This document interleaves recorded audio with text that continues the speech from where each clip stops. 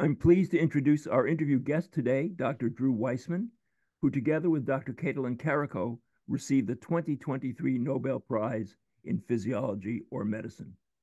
Dr. Weissman received his bachelor's and master's degree from my alma mater, Brandeis University, in 1981.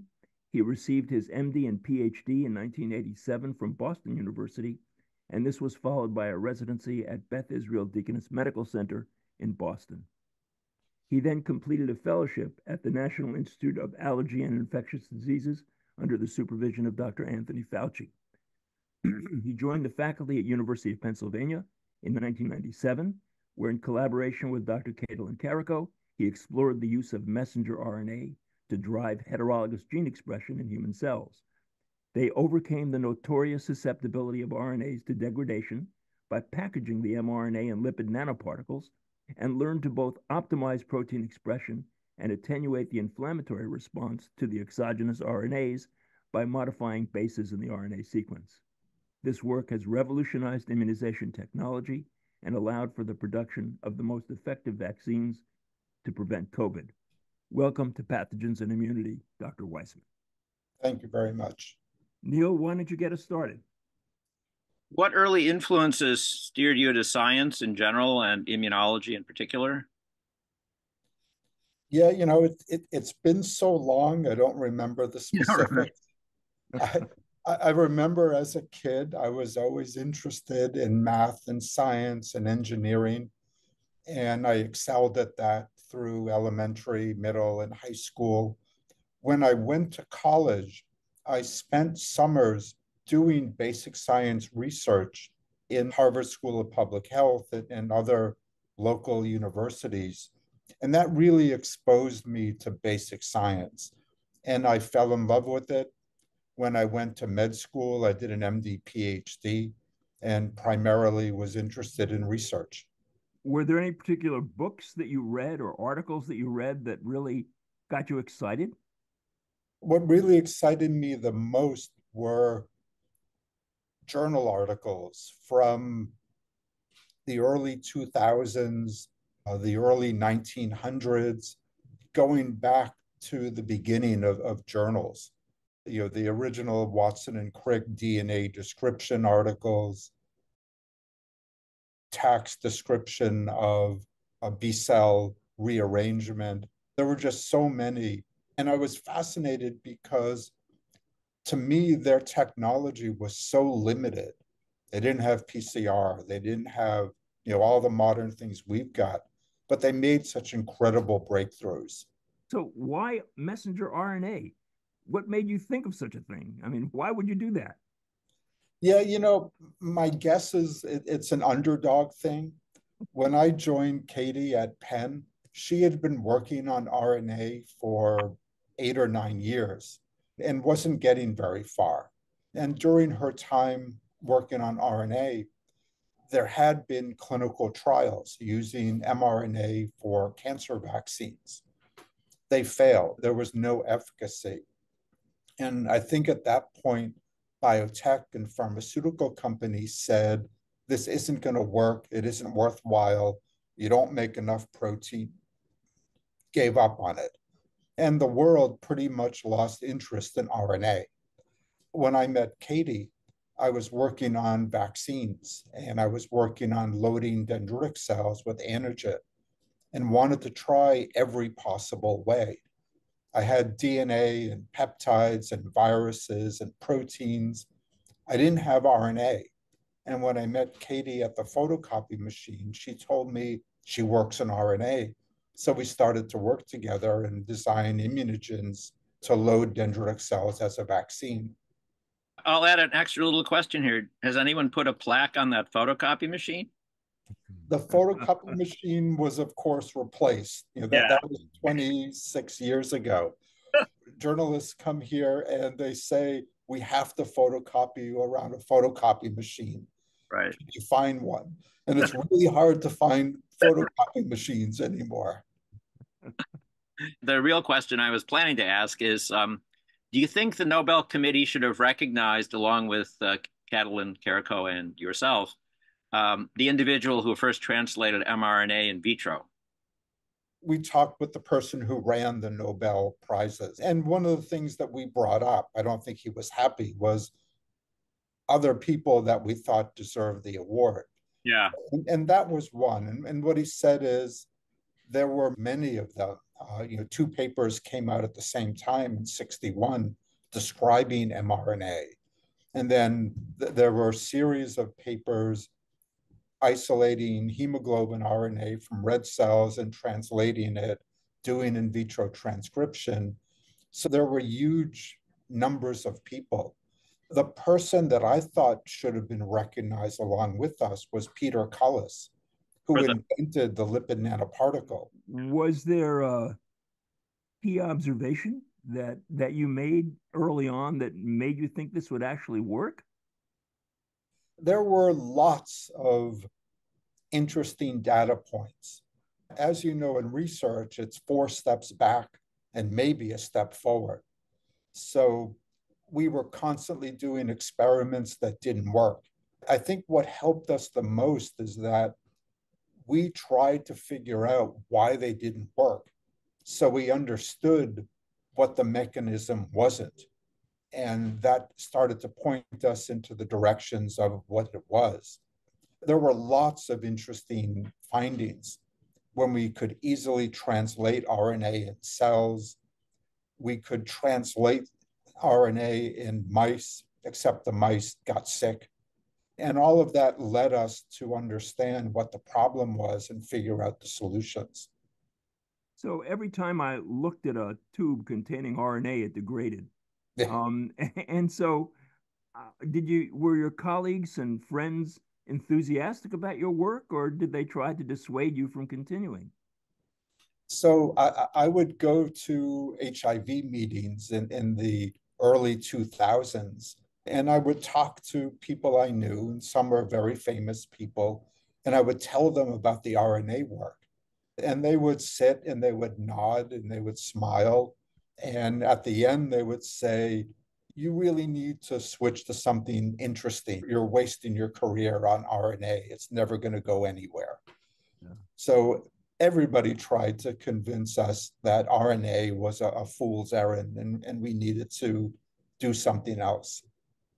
I think that's just wonderful. That's fantastic. So what do you think are the most important elements in manufacturing and delivery of the mRNA that have contributed to its success? We're using the same synthesis procedure that was the first one invented, in vitro transcription using phage RNA polymerases. The procedure is better now, but it's the same enzyme system. So you're still using the phage polymerases? Yeah, and that's how Moderna and Pfizer and BioNTech and everybody else does it. What makes it expandable and inexpensive and easy, it's a simple enzymatic reaction. There are no mammalian cells, there's no cell culture, there's no need for unknown proteins, media, serum, anything. It's a very straightforward reaction. And you can expand that reaction up easily. When J&J makes their adenovirus vaccine, they use 50,000 liter drums of CHO cells or other cells, right. And then they have to purify it. Moderna and Pfizer use 100-liter bioreactors and make the same number of doses or more of RNA vaccine. It's very easy to expand and produce. That's extraordinarily interesting because it's so much more efficient. And absolutely it's the advantage of a biochemical reaction over a biological one. Yeah. 100 liters, I could do that in my bathtub. Yeah, pretty much. That's amazing. Yeah, so now I have a series of questions, or Michael and I have a series of questions having to do with the mechanisms, the detailed mechanisms by which the vaccines elicit immune responses. So do you have a complete accounting of what cells take up the RNA and then express the protein? We've done extensive analyses, both in mice and in macaques. The issue is, from sensitive enough measurements, just about every cell takes up the RNA and makes protein. The issue is how much. If you do a cross-section of tissue, The dendritic cells are blaringly bright. They make a ton of protein. The surrounding cells make less. T cells make just about nothing.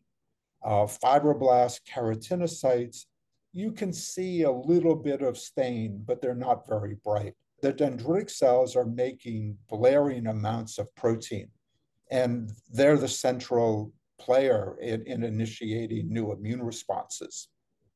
Is there any spread from the local site of immunization, or is it pretty much limited to the area where the injection takes place? What actually happens, and we're writing this up right now, if you inject a decent dose into a mouse, so 10 micrograms, and then look at its lymph nodes 6 hours later, just about every lymph node in the animal will have LNPs being taken up by dendritic cells. So the LNPs are 80 nanometer particles, essentially viruses. They distribute through the entire body, and they home to dendritic cells and lymph nodes, to liver, to spleen, and a few other organs. To me, it's really the LNPs are traveling, not the dendritic cells from the site of injection. There's been some noise recently about advantages in humans to immunizing repeated doses of vaccine on one side, on the ipsilateral side as the first, or on the contralateral side. Do you think that bigger humans would have a different distribution than your small mice? The big difference is if you give mice a human equivalent dose, and I don't know what that is, but it's low, you don't see LNPs everywhere, but you see them through the entire lymph node chain on the draining side. Whereas if you give protein antigens, you see one lymph node, the draining lymph node. The first one is the only one. The LNPs spread to the entire chain. They don't spread to the whole body because there's likely not enough and we can't detect it. That's quite interesting.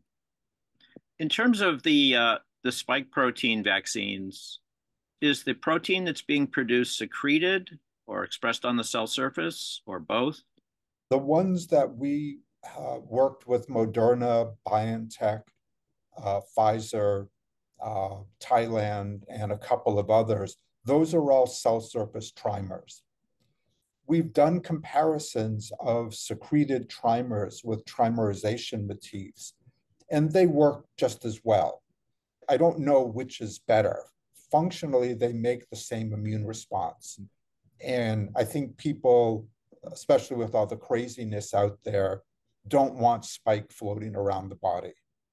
My understanding is that CureVac has an mRNA vaccine, again, focused on the spike protein of SARS-CoV-2. And they claim, as far as I know, that it was created without modifying the bases, which is, sort of been central to the conception of the vaccines for Moderna and Pfizer-BioNTech. What do you make of their findings? I think if you read their phase 3 paper, it tells you why it failed. When Moderna and BioNTech did their phase 1 trials, the induced antibody levels were 3 to 5 times higher than patients that have recovered from disease. For CureVac's vaccine, the titers were, I think, are like half or a quarter of what they were for patients. They claimed, so the phase 3 trial failed, that they had less than 50% efficacy. Their claim was that it was that new variants appeared. I'm not sure I believe that. I think it was low antibody levels. That's very valuable to know. Yes. And last in this series, what implications, if you've thought about this issue, do you see for self-non-self discrimination in the variable results that you described in your 2005 paper and perhaps in subsequent work, in terms of the ability to silence TLR signaling, depending on what modification you were looking at? We did it as more of a mechanistic study, and we put TOL7, TOL8, TOL3, and then later RIG-I and MDA5 and NOD2 and others into 293 T cells or other cells that had no other sensors. And then we measured activation, and we found some modifications didn't activate at all. They induced no signaling. Other modified RNAs still did. So A modifications induced normal signaling. U modifications didn't induce much, if any, signaling. Our conclusion is that it's the U's in the RNA that are recognized as foreign.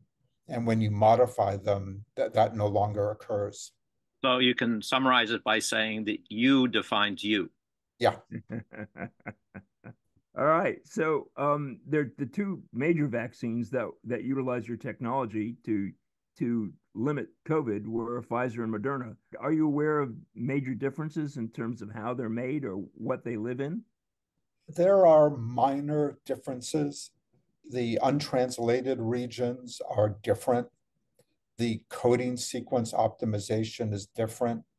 How they add their cap was done differently, but they both have natural cap1. The lipid nanoparticles have a different formulation. The ionizable cationic lipids are different. We've done vaccines across many different sequences, many different LNPs. They all act the same way. They all have the same mechanism of action. Their utility is a function of how well the RNA is translated and how well it's delivered by the LNP. So I see them as more improvements to the process, not different technologies. Is it the LNPs that account for the difference in cold chain requirement? It's complicated because the pKa of the ionizable lipid is calculated usually 6.4 to 6.7 as being optimal, but that's a pKa in an aqueous solution. If you measure the pKa in a lipid solution, it's about 2 to 3 points higher. RNA doesn't survive well in alkaline environments. It's degraded. So depending on what the lipid pKa of the ionizable lipid is, that may determine breakdown of the RNA. There's also lots of other reasons and instability and other components that determine the survivability at 4 degrees. Is that instability that you just cited at higher pKa's for RNA, is that just purely chemical or is that an enzymatic aspect? No, it's purely chemical. The basic environment degrades RNA. Very interesting. You've mentioned, and we sort of got to this a little bit earlier, about the paradoxical effects of immune sensing for your protein expression strategy. So how'd you figure out how much was enough in the human system and how much was too much? It was purely done in phase 1 clinical trials. We determined in mice what was the smallest amount that we could use, and it was a function of the delivered protein. Some vaccines we could give 0.01 micrograms, others needed 1 microgram. In humans, it was purely a phase 1, what people could tolerate, and they gave them the highest dose that they could tolerate. And would you expect that this same relationship would take place irrespective of the sequences of the message? The sequence of the message is important for how much protein is produced. And we find that protein production is a predictor of potency. I don't know if you do teaching, but I do. And if you talk to students about what is responsible, what are the factors that influence immunogenicity, the standard immunology textbook focuses on self, non-self discrimination. Some sources will emphasize what is called danger, in quotes, as opposed to non-self. How do you view that area, or do you have any thoughts about that conceptualization issue? When I grew up and trained in immunology, everything was self, non-self. And then Charlie Janeway and others came along with the inflammation hypothesis. My current feeling is that likely both are occurring. I think for immune recognition, inflammation is more important because you need to stimulate the immune system to respond. And non-self will do that, but it'll do it slower. It takes different types of cells. It takes often acquired immune cells to do it well. The innate immune system recognizes inflammation and responds immediately. So I think for the initiation of immune responses to foreign pathogens and foreign elements, that inflammation is probably what I would lean towards. So how potent are the T cell responses, class 1 and class 2, restricted after immunization with COVID vaccines? They're variable. Part of it is dependent on the antigen. Part of it is dependent on the LNP. We've done head-to-head comparisons in macaques using adenovirus compared to mRNA. And with some antigens, the mRNA has a more potent T cell response. We know from the COVID vaccines that it's the T cell responses that are protecting people from getting very sick and dying. The antibody responses prevent infection, but with all the new variants, the antibodies don't work as well anymore. And we keep reboosting to try and refocus them. But it's really the T cell responses that protect people from serious disease. So that's the classic paradigm that we taught our students. Antibodies protect against infections and T cells protect against morbidity of disease. So would you see that there's a rationale or a goal to add some other viral elements into the COVID vaccines to enhance the diversity of T cell responses? Certainly. The issue there is that when you add multiple RNAs, we've added up to 20 so far in a vaccine, each antigen is produced at a fraction of the total. So if you've got 2 RNAs, you get half as much protein. So if you start adding in other proteins, you'll get less spike protein and you'll get less antibodies. So it becomes a balance. Do you think it's possible to construct a COVID vaccine based on mRNA that would be capable of yielding sterilizing immunity? I'm not sure. I mean, I think when the Wuhan spike was around and hadn't turned into variants yet, we saw sterilizing immunity in those first people vaccinated. And then the variants appeared and that was lost. The problem, of course, is that the variants are appearing so quickly and all over the world. I don't know if we'll ever be able to do that. We're taking a different approach. And we actually started this spring of 2020, even before we had a vaccine. We started working on pan-coronavirus vaccine. We submitted it to the NIH and the reviewer said it's not needed and didn't fund it. That was a separate argument. Back then, 3 coronavirus epidemics occurred in 20 years. There's going to be more. That back then there were going to be variants. We thought the pan-coronavirus was the way to go. We've got one now going into phase 1 clinical trials. So it may not give sterilizing immunity, but it may prevent against pandemics or severe infection. What do you think about designing a COVID vaccine that targets mucosal sites? We're working on that. Others are working on that as well. One of the big issues is that in general, LNPs are toxic to the lung. We can give a mouse 30 micrograms, we can give them 90 micrograms IV, and they tolerate it. But if we give them 5 micrograms inhaled, they don't do well. Wow. So there's a lot of toxicity. Companies have developed variants that have less toxicity. There's one in a clinical trial for replacing CFTR in cystic fibrosis. We and others are using similar ones to try and either intranasally, orally, or inhaled immunizations to induce mucosal immunity. In the toxicity, is it nasal mucosal, tracheal, or alveolar? The lungs bleed. Wow. So is that inflammatory, or is it just like a chemical, sort of a chemical mechanism? You can't tell because both are occurring, but we don't know what came first. And it's related to the lipid? Well, we assume it's from the lipid nanoparticle. We touched on this before when you mentioned that the nanoparticles are taken up by a variety of cells, although most effectively by dendritic cells, antigen-presenting cells.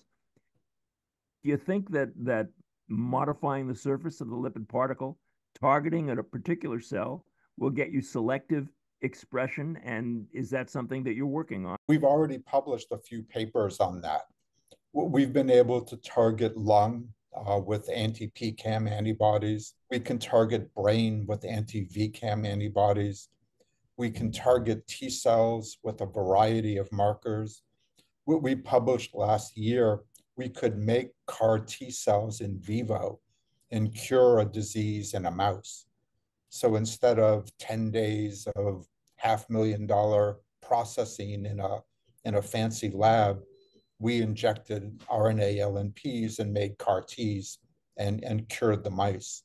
We published a few months ago, we could target bone marrow stem cells with about 60% gene editing efficacy. And we could do secondary transplants and retain that level. So we were targeting the repopulating bone marrow stem cells.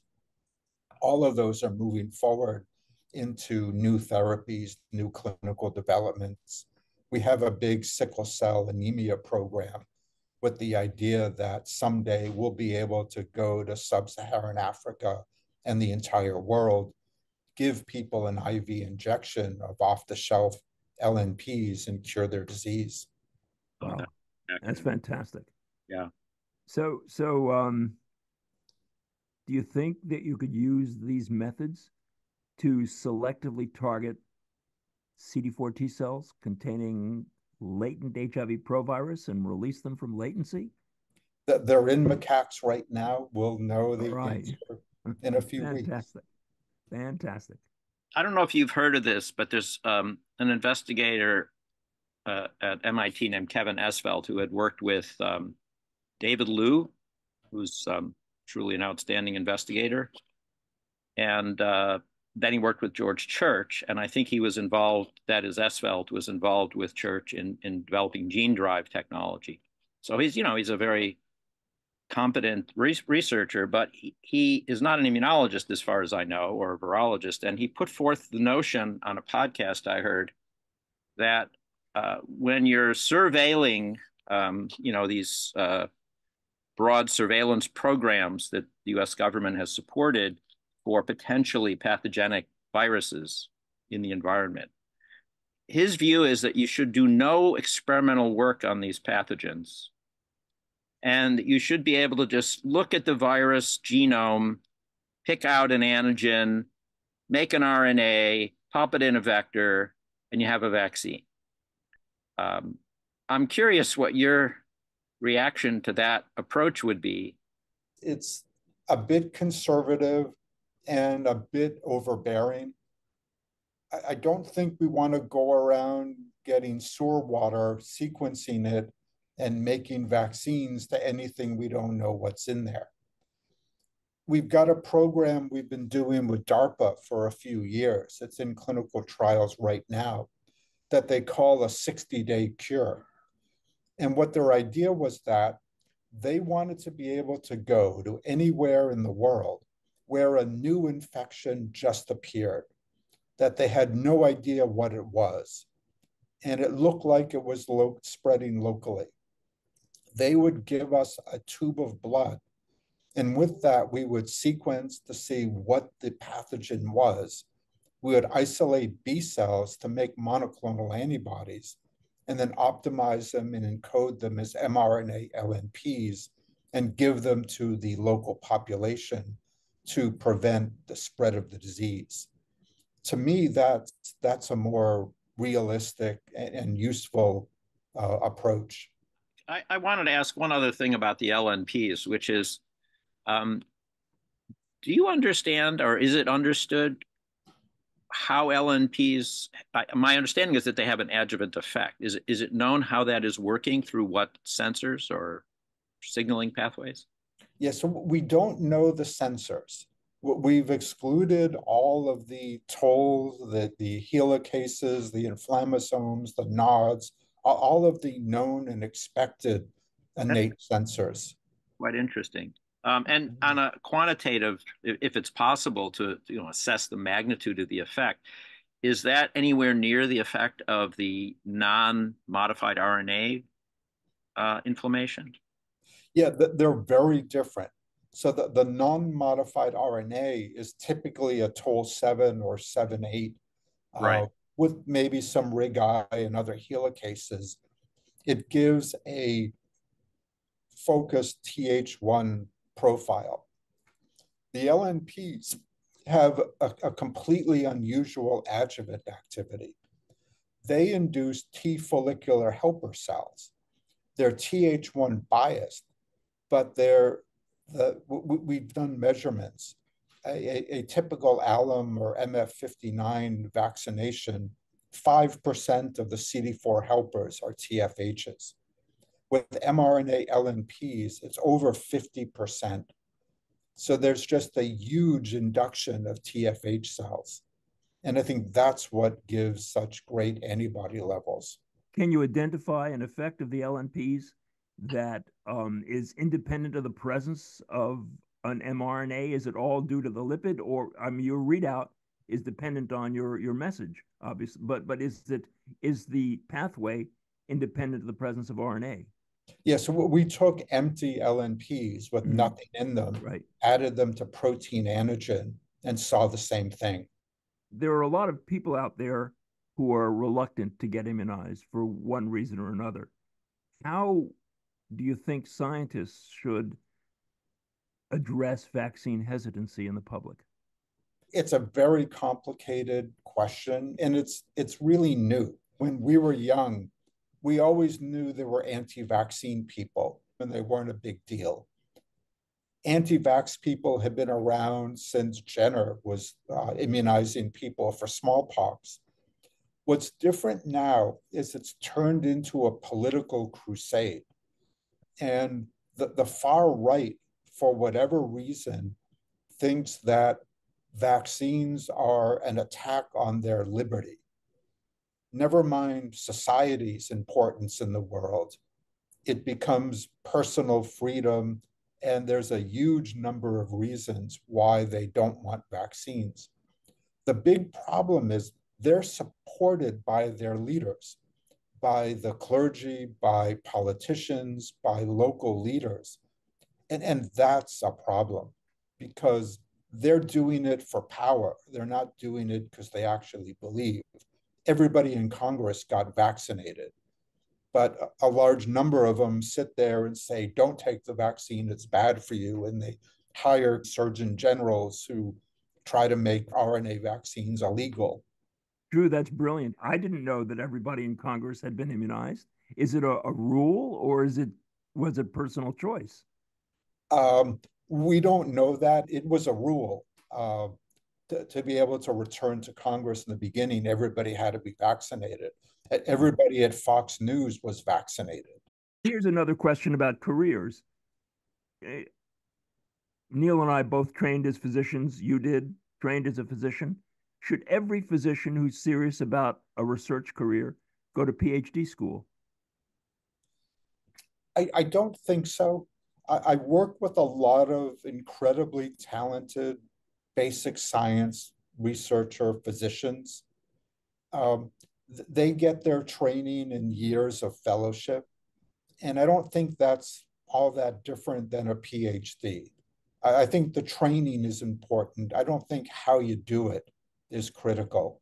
I would say, from my observations, that as you say, there are just very many MD only individuals who have done very basic research and made huge contributions. I was at WashU for my postgraduate work, and there were a number of examples there at Penn as well when I was there earlier in my career.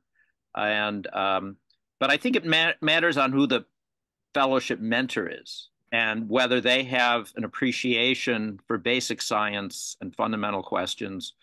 And I'm not against people who just have a clinical focus, but I think if the PI trainer is more clinically oriented, they may not transmit some of what you need to, develop a strong foundation and basic understanding of biomedical mechanisms. Irrespective of going to PhD school or not, do you have any advice, Drew, for young scientists who are embarking on a research career now?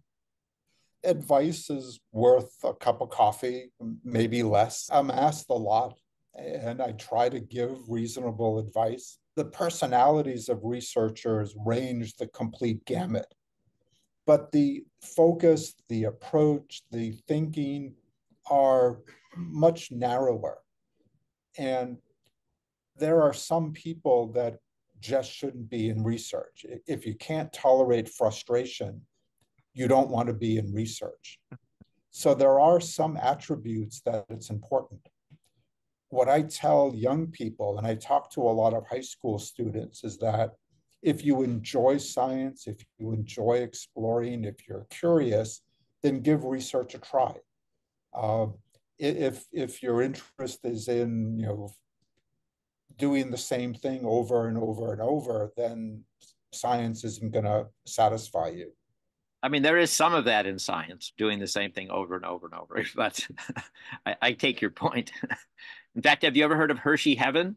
That was Alfred Hershey, who won the Nobel Prize with Luria and Delbruck, and was involved in the early experiments showing that phage replication required DNA. I think that was one of his contributions. And he said that Hershey Heaven was when you could do the same basic experiment over and over and continue to get really important results.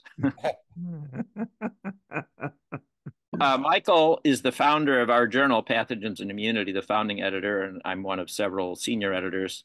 And the motivation Michael had for establishing this new journal, which is a very modest sized journal in terms of volume of papers and people supporting it, is to really modify the landscape of biomedical publishing so that we have more sensible policies and practices that make it easier for researchers to actually get their work out and make sure it's of high quality. So, for example, one of our chief features is that we allow people to submit papers in any format that's reasonable, that's standard, without worrying about our format. And we only have them formatted in our format for publication if it's accepted, which saves a lot of wasted time reformatting submissions. Do you have any advice for journal editors like us to improve how science publishing works? I'm asked the same question by people who oversee NIH referees. It's an incredibly difficult job, and I really don't know how it works and how to make it work better. Looking back, when Katie and I tried to publish our work 20 years ago and nobody would publish it, we wish there was a journal that was open-minded. But I understand the problem. The journal gets 10,000 articles and can only publish 100. They have to have maneuvers, they have to have procedures, they have to have guidelines in order to publish. So I don't know how you overcome things like that. I like bioRxiv because it gets the research out quickly. It's not peer reviewed, but at least it's out there and you know what's going on. Timeliness is important, and our journal tries to respect that by making the submissions process exquisitely simple. It takes on average, fewer than 5 minutes to put your manuscript on our website. And we're open access, no charge to authors. We have a lot of things that make it different, and we pay our reviewers that are a little different from your standard journal. But hopefully you'll hear more about us. And frankly, having you talk to us today is a wonderful thing for our journal, and I think for our trainees who come to our website. But now I've got to move a little bit off target and ask you, what sort of things do you do outside of the lab? What are you interested in outside of RNAs and vaccines? Unfortunately, because of how things have gone over the past years, most of those things have been lost. I just don't have time. In my old days, my wife would joke when I got frustrated at work, I would come home and build something like a porch on the house or renovate a bathroom. During the summer, I used to like to kayak every day and just get out on the water and relax. Unfortunately, things have gotten so busy between meetings and travel and everything else that there's much less time for that sort of thing. Well, then let me give you an easy question to answer at the end. What's your favorite baseball team? Well, I have the issue that I grew up in Boston, and all of my favorite teams are Boston teams. I was at the 76ers game Monday night and met the captains and had to smile and say, Philadelphia is great. Well, Drew, listen, this was fantastic. It was wonderful to talk to you. Really, it was so good of you to spend some time with us. Greatly appreciated. At the not just that you participated, but the depth of your answers was, yeah, they were wonderful. Really great. Very happy to do it. All right. Well, have fun and good luck to the Celtics. Yeah.